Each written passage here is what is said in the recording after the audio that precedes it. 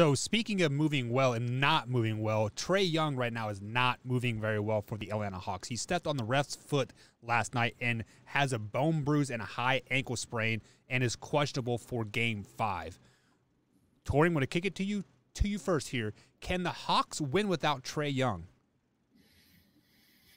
Yeah, if Kevin Huerter, DeAndre Hunter, Cam Reddish, if they all make like 70% of the shots, yes, they absolutely can.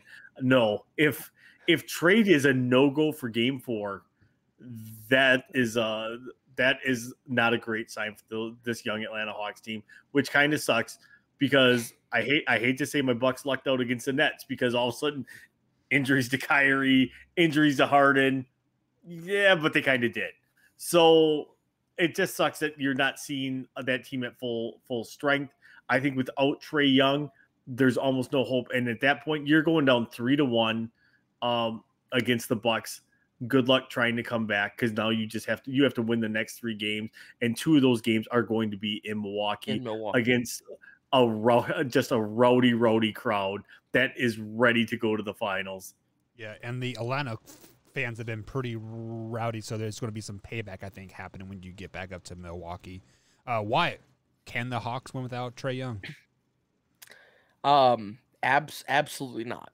I don't think so whatsoever. I love all the young stars they have, but no. Trey Young is the heart and soul of this team. I don't want to take away anything from Luka when I say this, but Luka gets such high praise for how young he is and how well he commands his team. And I think it's the same for Devin Booker too. And I think that Trey Young is overlooked so much in that sense. Trey Young has been the leader and incredible force behind this Atlanta team.